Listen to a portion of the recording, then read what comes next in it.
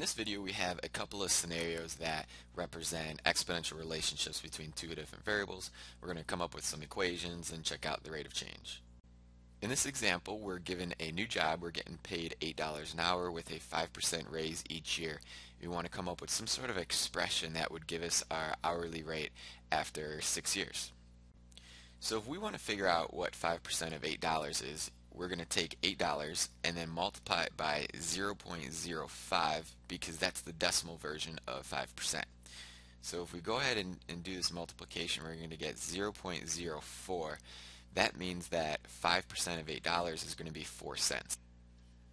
But that's not what we're looking for. We want to figure out what the new hourly rate would be. So after the first year, we want to actually add this 4 cents to $8.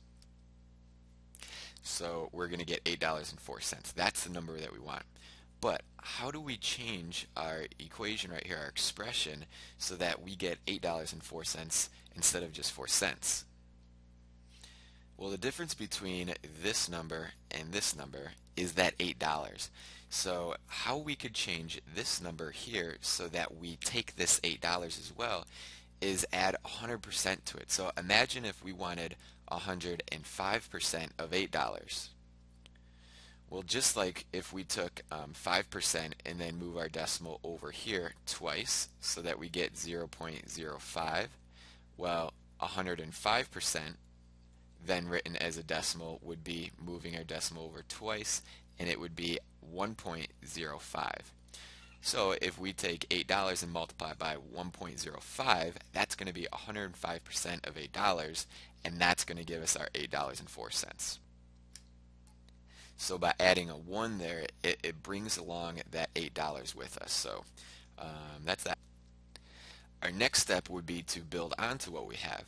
So if we take $8 and multiply it by 1.05, we would get our new hourly rate after 1 year. But on our question, we want it after 6 years. So we want to apply 1.05 to 8 6 times. So then we would make our exponent up here 6. So then we take 1.05, raise it to the 6th power, and then that number would be multiplied by 8, and that would give us our new pay rate after 6 years. If you're going to calculate that number, that would be about $10.72. That would be our new pay rate after 6 years of a 5% increase each year. In this problem, we have a brand new car and we bought it with the intentions of selling it, and this expression right here represents the value after a few years. And the question is asking us, does the value increase or decrease based on this expression? Well, let's refer to the expression that we used in our last problem. And it looks like this expression is written in the same form. So we started off with an hourly rate of $8. So then it looks like our car probably started off with an initial value of $15,500. And then our exponent represented how many years, and it looks like if we were going to sell it after a few years, that 3 right there is the exponent, represents the years of ownership. That leaves us with our base of the exponent right here, which was 0.92. So is that going to represent an increase or a decrease? Well, if we refer back to our equation here, we added this 1 along with that 5% to make sure that we get that 8 in our final value.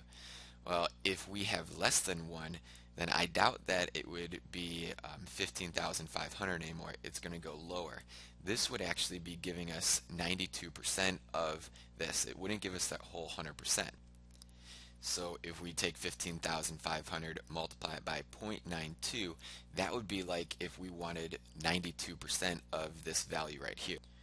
That would be 14,260. So it looks like we have a decrease in value. Now we want to figure out, well, how much did that decrease? What would be the rate of change? Well, if we wanted 100% of 15,500, we would have multiplied it by 1.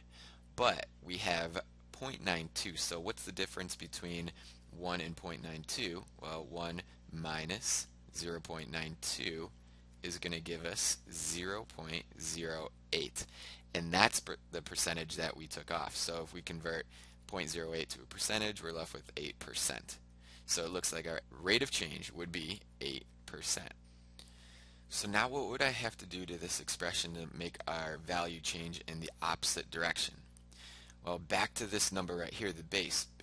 In my previous example, when we were working with the hourly rate, we multiplied it by 1.05. Using that 1, we would grow. So we want to change this so that we have a number bigger than 1. So if we are decreasing by 8% and instead we wanted to have our value increase by 8%, you would change our base number right here to be 1.08, and that would take 108% of our initial value, which was that 15,500. So then the new expression would be 15,500, and we're going to multiply that by 1.08. So that number has to be greater than 1. And then we're raising it again to the third power to represent after 3 years. So hopefully working through some of those examples, you kind of get a better idea of how exponential equations work when you apply it to a context. The beginning number is your initial value. That base number is going to be the rate of change, or it's going to show you what that rate of change is. If it's higher than 1, it's going to be increasing. If it's less than 1, it's decreasing. And then the exponent would represent time.